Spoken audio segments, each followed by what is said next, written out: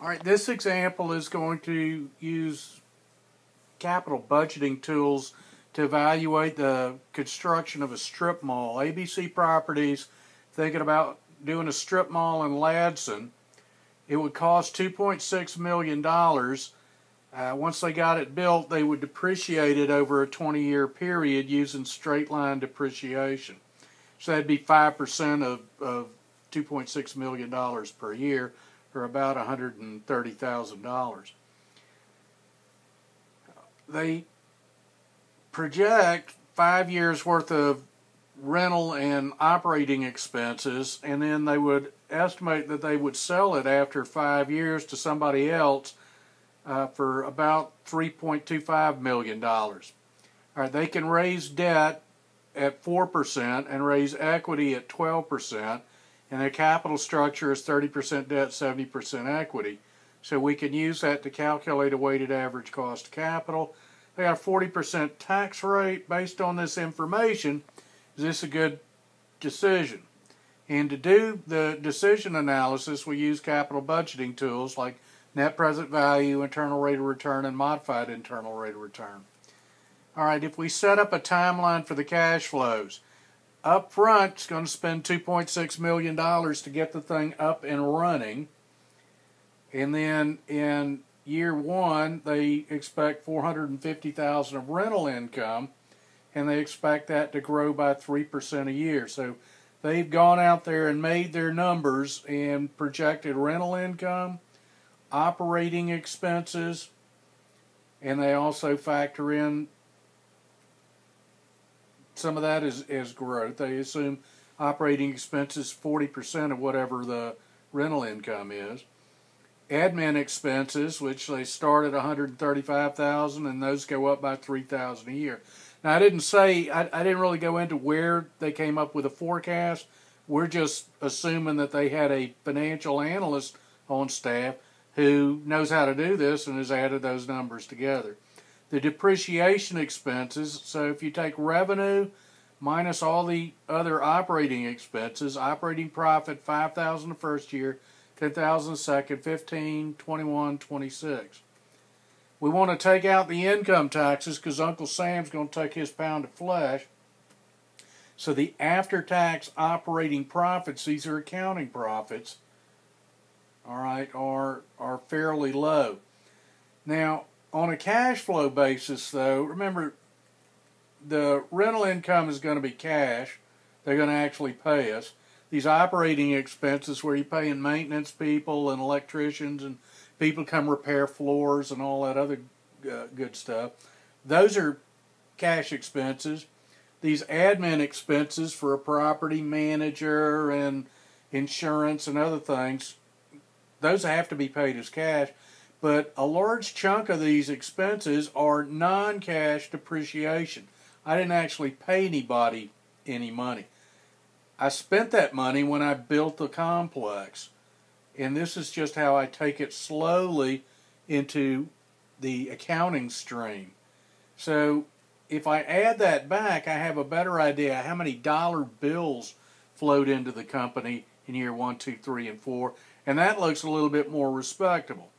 And then at the end of the 5th year, we're assuming we can sell it for $3.25 million. So highlighted in yellow are the cash flows. So all I have to do is add together all the cash flows. $2.6 million up front, then $133,000 in, $136,000, $139,000, $142,000, and then $3.4 million at the end of the 5th year. The cost of capital, to take the weighted average cost of capital, 30% debt, and debt costs 4%, 70% equity, and equity costs 12%.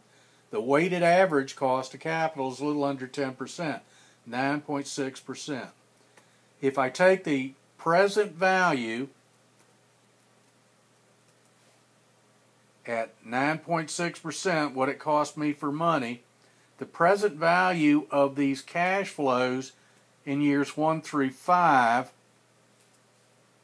is $2.586 million. The initial cost, though, is $2.6 million. So if we took on this project, it would be like throwing $13,263 into the street today. All right, so in present value terms, the grand total of money coming in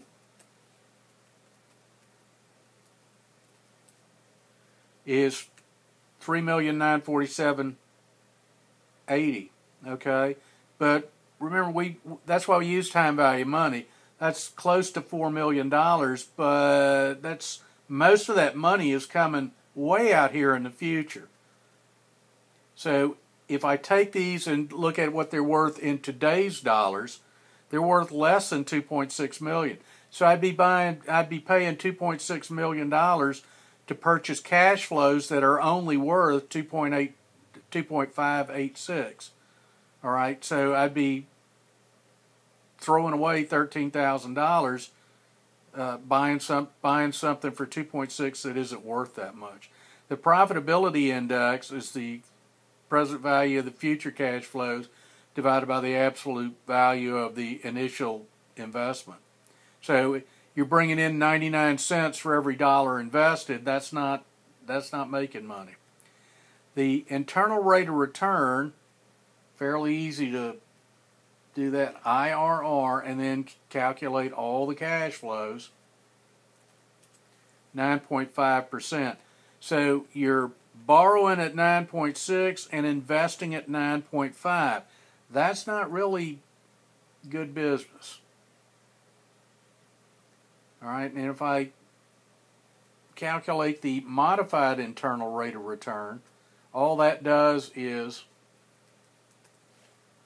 we do the same process, but then we tell it to use 9.6% as the finance and as the reinvestment rate.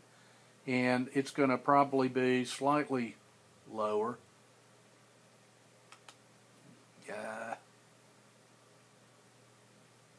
Let me add a decimal place so we can see that a little bit.